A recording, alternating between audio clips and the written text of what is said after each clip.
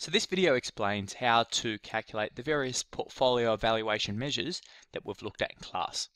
So what I've got on the screen here is the price index and market index that we've been looking at in earlier videos, their equivalent return series, the monthly risk-free rate of return, and the excess return on both the risky portfolio and the market portfolio that we've also calculated earlier. And over here are the statistics from those earlier videos. So I've just got the average returns across each, my measures of risk, my measures of downside risk, and in this box below I'm now going to calculate the portfolio evaluation measures. So before I go into jumping in and calculating them, let's just quickly remind ourselves how we actually go about calculating each of these measures. So first of all, we've got the Sharpe ratio. And the Sharpe ratio is calculated as the excess return of the portfolio divided by the standard deviation of the portfolio. That way, what it's looking at is the reward versus the risk of investment, that trade-off between reward and risk. The next one is the m-squared measure. Now, what you might recall from class is what we do with the m-squared measure is we construct a hypothetical portfolio that has the same risk as the market. And the way that we do that is by combining our risky portfolio and the risk-free rate of return such that we equate the standard deviation of returns. So the way we can actually equate the standard deviation of returns is weighting our risky portfolio in the ratio of standard deviation of the market to the standard deviation of that risky portfolio. And we obviously then weight the risk-free rate as the inverse of that, or the 1 minus that particular ratio. Once we've got the weightings for each of these assets, the risky portfolio and the risk-free asset that is equated to our standard deviation of the market, we calculate the return of that hypothetical portfolio and compare it to the return of the market. So this is implicitly the weight that we're going to invest in the risky portfolio times the return of that portfolio, plus this is in parentheses here, the weight that we're going to be investing in the risk-free rate times the return on the risk-free rate. So in square brackets, we have the return on this hypothetical portfolio that has the same standard deviation of the market. And what we implicitly do is look, we compare that return to the market return. So we subtract the market return off. The m-squared measure gives us our premium, our magnitude of our returns either above or below the market return that is generated by this risk equivalent portfolio. Now what we know in terms of both Sharpe ratio and m-squared measure is they use standard deviation as a measure of risk. Next is our Traynor ratio. That's just excess return of the portfolio as the numerator, and instead of dividing by standard deviation, which we do in the Sharpe ratio, we divide that by the beta of the portfolio. Our alpha is the difference between the actual return on the portfolio, RP, and the theoretical return that we expect to generate based on the CAPM.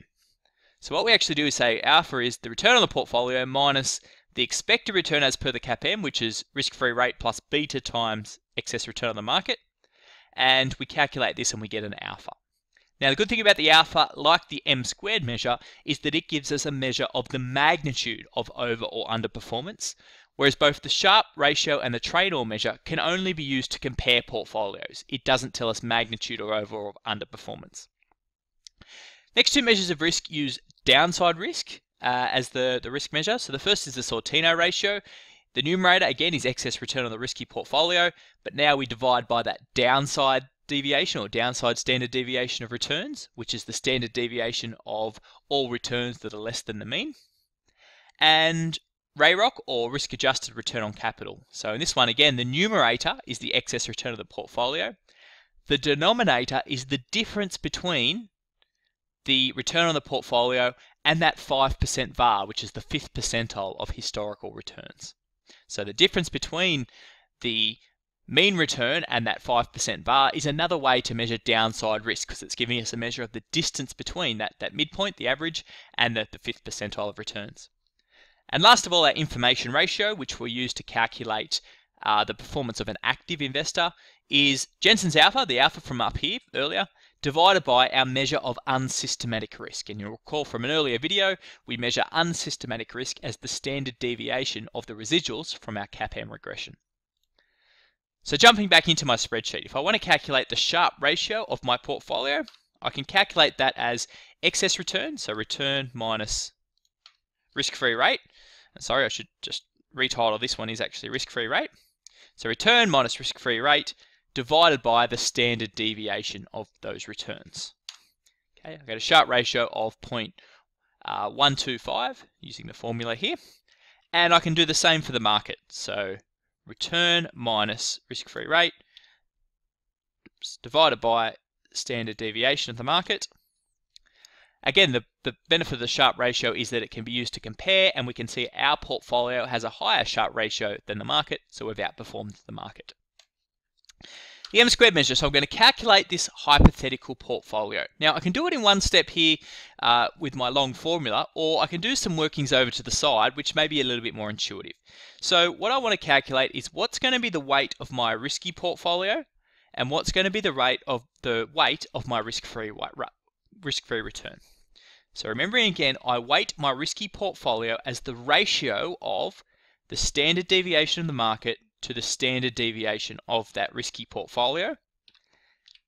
And 1 minus that value is the weighting in the risk-free rate. So let's think why intuitively this makes sense. What we're trying to do is calculate a hypothetical portfolio that uses my risky portfolio but combines it with the risk-free rate such that the level of risk is equivalent to the market. So if we compare standard deviation here, we can see that my risky portfolio actually has a higher standard deviation than the market. So in order to equate that level of risk, what I would have to do is invest less than 100% in the risky portfolio and also invest some in the risk-free rate. That's exactly what you can see here. So we've said that if I'm investing 77% in my risky portfolio and the balance about 23% in the risk-free rate, then that combination would result in a portfolio that has a standard deviation of 0.0443. So to calculate my M-squared measure then, all I'm doing is calculating the return on this new hypothetical portfolio less the return on the market. So return is the weight invested in the risky portfolio times return of the risky portfolio plus the weight in the risk-free rate of return multiplied by that risk-free rate subtracted return on the market. So M-squared is a positive. That means that this portfolio has outperformed the market, and 0.0005 means the magnitude by which it's outperformed the market is 0.05%. So it's given me not only direction, so positive means outperformed, negative means underperformed. It's giving me the magnitude by which I actually have outperformed in this case. Train measure next of all. Train measure is simply just the excess return of the stock divided by the beta of the stock. Okay, so again, that value itself is meaningless, but when it gets meaning is where we compare it to train measure for the market. And the train measure for the market is always just the excess return of the market. Why is that? Because we know the beta of the market is 1. So when I calculate return minus risk-free rate, dividing by beta, I'm always just dividing by 1. Okay, once again here we can see based on train measure, my portfolio has outperformed the market. So Jensen's alpha next of all. Jensen's alpha is calculated as the return on my risky portfolio less the expected return as per the CAPM. So minus, and the CAPM theoretical return is risk-free rate plus beta times return on the market less the risk-free rate. Okay, so we can see here, this part of the formula, this is just my CAPM, risk-free rate plus beta times return on the market less risk-free rate. So that part that I've highlighted here, that is my expected return, or the return I theoretically expect to generate given the beta of this stock. In cell M3, I've got the return I actually generated. So when I compare those two, I can see I've got a positive alpha. Again, that means outperformance. And I can get a measure of the magnitude of outperformance in this particular case, which is 0.13%. Okay. The Jensen's alpha of the market will always be 0. So I'm basically comparing this to 0, just like the M-squared measure, which I'm also comparing to 0. Information ratio then is calculated as the ratio of that Jensen's alpha from above divided by my measure of unsystematic risk, which was the standard deviation of the residuals from earlier. In this particular case, my information ratio value is 0.0545. Again, that value only has meaning in terms of being able to compare active portfolio managers against each other. Although what we'll note is that a positive information ratio will mean outperformance and a negative information ratio will mean underperformance. The reason for that is because the numerator is our alpha and we know a positive alpha means outperformance and a negative alpha means underperformance.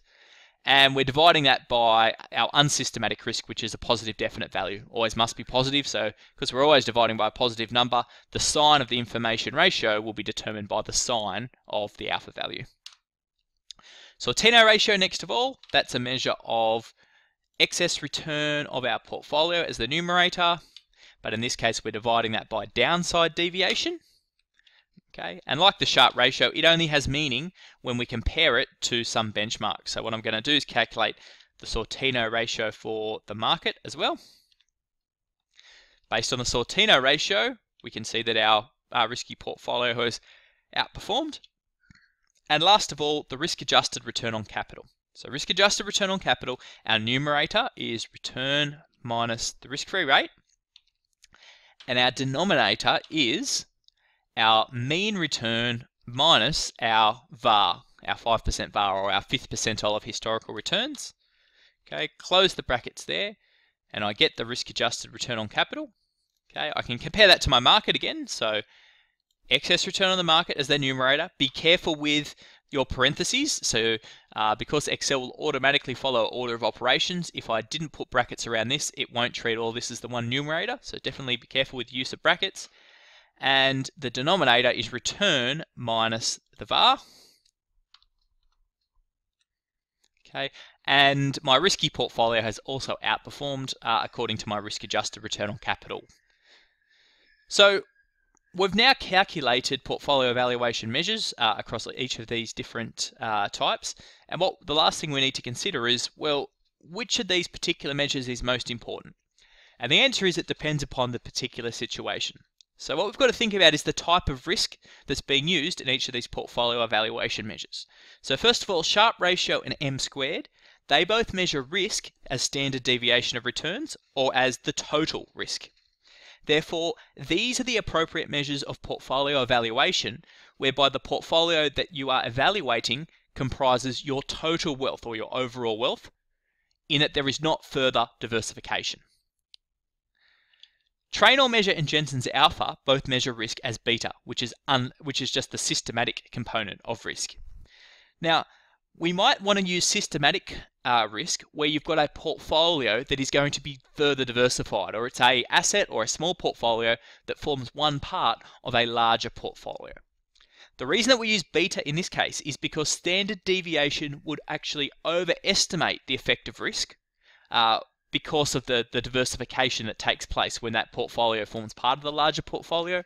So we use Traynor measure and Jensen's alpha when we've got an asset or a portfolio that's one part of our bigger wealth portfolio. Information ratio, it's used to assess the performance of active fund managers. And the Sortino ratio and risk-adjusted return on capital, that's used by an investor who takes downside risk into account in there as part of their utility function. So an investor who maybe treats up and downside risk differently, this is a way that we can capture that because it specifically focuses on the downside measure of risk rather than just measuring total risk or beta, which are both symmetrical measures of risk. So that's our discussion of portfolio evaluation measures.